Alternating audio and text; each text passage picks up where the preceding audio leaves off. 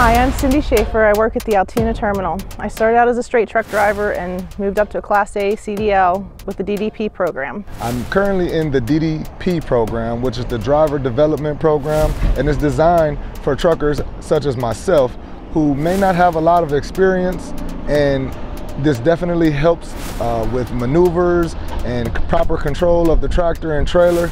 Hi, I'm Rachel Panzikowski. I live here in Grove City and work at the Erie Youngstown terminal. I got in with the driver development program down in Pittsburgh. After finishing the training, it made me feel a lot more comfortable behind the wheel and cared for, as an employee as well. I was out of town all the time, working, and with this job I can be home every day, off on the weekends. I get to spend time with my family. Well, the DDP gave me more knowledge and more confidence in being able to drive the truck and being able to do my job properly.